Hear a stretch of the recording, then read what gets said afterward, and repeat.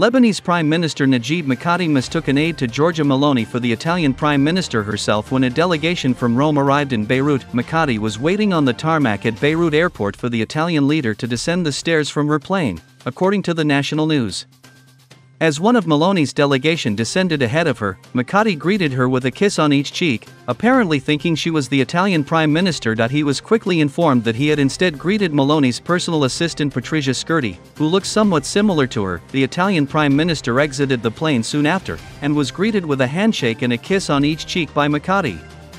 National News notes that Meloni is in Beirut amid the continuing cross-border conflict on Lebanon's southern border between Israeli forces and the Lebanese militant group Hezbollah.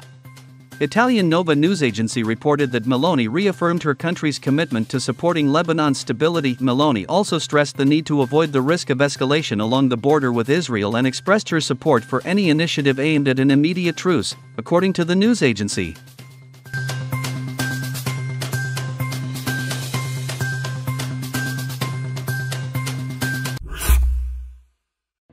Give us the damn patriots! Ukrainian Foreign Minister.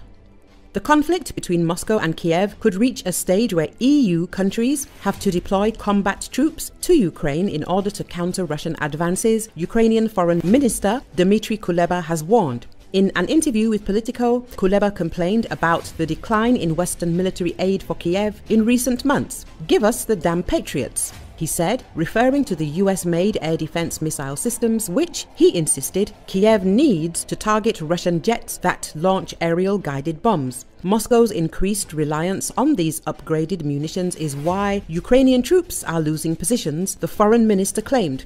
Kuleba once again expressed regret over the resistance of Republican lawmakers to attempts by the administration of US President Joe Biden to push through another $60 billion in assistance for Ukraine. He also dismissed a question about Germany's reluctance to supply long-range Taurus missiles, saying he is tired of answering this.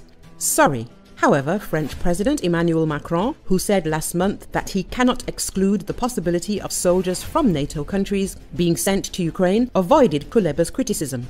Kiev never asked for European combat troops' boots on the ground, but EU leaders need to get used to the idea that the day may come, Kuleba stressed. I'm perfectly aware that Europeans are not used to the idea of war, but this is a carelessness Europeans simply cannot afford, neither for themselves nor their children. Because if Ukraine loses, Russian President Vladimir Putin will not stop, he said. Putin said earlier that claims by Kiev and its foreign backers that Russia will target NATO states are nonsense. However, in another interview, the president stressed that Moscow will treat Western troops as interventionists if they are deployed to Ukraine and would respond accordingly. The deputy chairman of the Russian State Duma, Pyotr Tolstoy, warned Macron last week against directly engaging Russia on the battlefield. We will kill all French soldiers who set foot on Ukrainian soil, every single one that comes, Tolstoy said.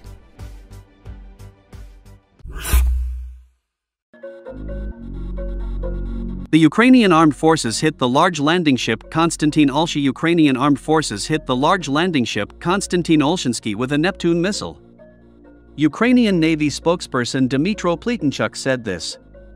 Currently, this ship is not combat capable, Pletenchuk said on national television.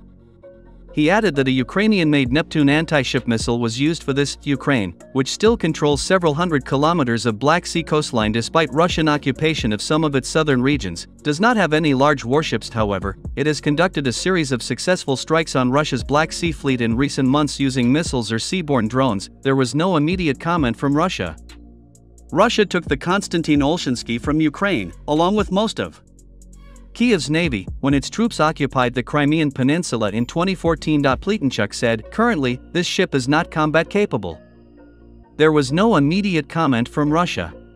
Russia took the Konstantin Olshansky from Ukraine, along with most of Kiev's navy, when its troops occupied the Crimean Peninsula in 2014. For 9 years it was dismantled for parts, and a year ago they decided to restore it. In addition, the Speaker of the Naval Forces of the Ukrainian Armed Forces confirmed the defeat of the ship Ivan Kurs in Crimea. As for the Ivan Kurs, we can confirm the defeat of reconnaissance equipment in the assault part of the ship. That is, in fact, now he is not ready for combat. He cannot carry out the tasks as intended, said Dmitry Pletenchuk.